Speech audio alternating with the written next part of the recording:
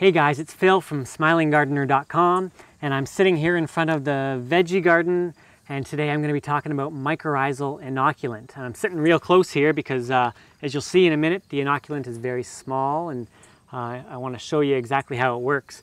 So mycorrhizal fungi are a special kind of fungi that form a relationship with plants, a symbiotic relationship where they help each other out. And actually over 95% of plants form this relationship with fungi. And what happens is the fungi, what they do is they attach to the root system of the plants and even go right inside the roots, and then they effectively extend that root system of the plant because the fungi can go much further out into the soil and get water and nutrients, nitrogen, especially phosphorus, and some of the heavier, some of the nutrients that the roots have a hard time getting out of the soil.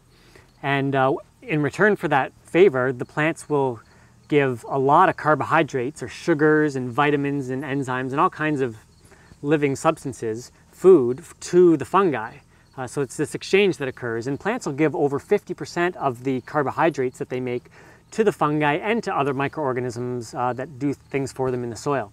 So, mycorrhizal fungi, they're another of these microbes that I talk about that we should have in our soil. I mean, they're fairly ubiquitous in nature, but in our soil they're often not there because if we've been tilling, if our soil is compacted, if we haven't allowed a lot of organic matter to be recycled in there, if we're using pesticides, chemical fertilizers, if we've been withholding water from the landscape, like if we're using drip irrigation, all kinds of human activities, can drastically decrease the health and abundance of mycorrhizal fungi in our soil. And so it's a good idea to bring it back in.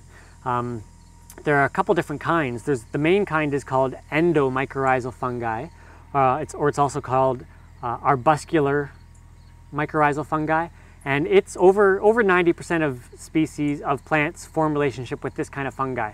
So that's going to be most of your vegetables and your grasses, and a lot of trees are going to form that relationship. There's also another one called Ecto mycorrhizal fungi.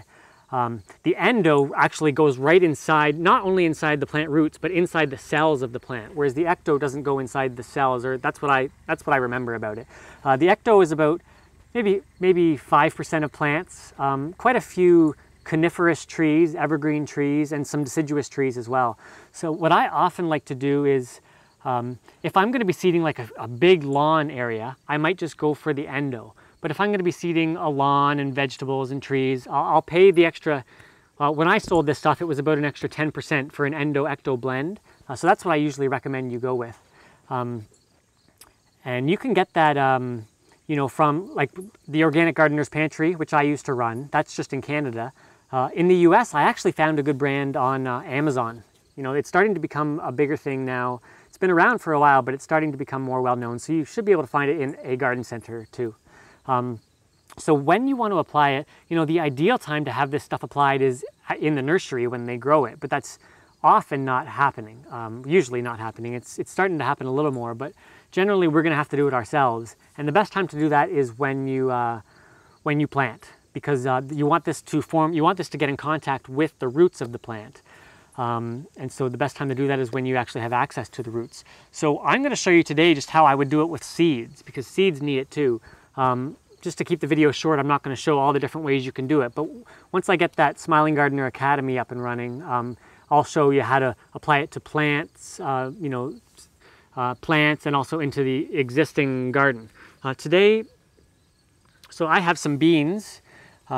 Beans are just one of the many kinds of vegetables that are going to form the relationship, and actually almost many vegetables do. There are some that don't, and what I'll do is I'll put a list down below, or if you're not on my blog, I'll put a link down below. You can head over to the blog, and then I'll show you the vegetables that you don't need to apply the fungi with. So here are some beans. I picked a bean just because it's big enough for me to show you, and here is some mycorrhizal fungi powder. I have it in a powder form. I always I just sold the powder form because it goes through a sprayer as well, and sometimes it's useful to put it through a sprayer. But you can also get it in more of a granule. I like the powder, and then it's helpful because a powder you can rub right onto the plant roots or rub onto the seeds. So all I would do is if I would follow the instructions for how much you need to use. It depends on which kind you buy. But I would take all my seeds and I would just have them in a jar or something, and I would just rub them onto the fungi. All you need is a little bit of fungi to get on there. And I doubt you can see that. Yeah, you can see that. That's coated. I mean, that's plenty. All you need is a little bit. Another thing that I would do though is I tend to soak my seeds overnight before I plant them. Not so much bean seeds, legumes. I've learned that you don't really want to soak them for too long, but most seeds I do soak them in a mixture of kelp and water and usually sea minerals. I'll talk about that another time. But here are some that I just soaked, and I put that in there. Oh, like it really sticks really nicely. So usually I'm putting my mycorrhizal fungi onto something that's been soaked. I don't have a plant to show you today because it's the middle of summer, and that's the other reason I'm not going to show you how to plant it. But if I did, if I had, say, a little basil or something, I would take it out of its pot and I would just rub like half a teaspoon of this stuff onto the roots. I don't have to cover the whole roots, just as long as it gets on a little bit of the root. There are hundreds of thousands of spores, you know, in a pound of this stuff. So like I'm going to have thousands of or hundreds or thousands of spores here, and just rub that on the root and you're good to go.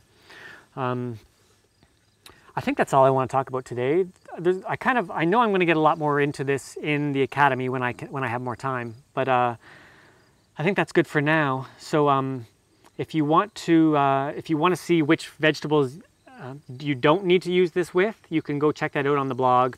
While you're there, you can sign up for my 15 vital lessons for becoming a better organic gardener, which are these just 15 really lessons that I thought were really cool when I was first learning about organic gardening. So I give those away to you for free. You can get those right on the main page. And that's all for now about mycorrhizal inoculant. So I'll see you next week.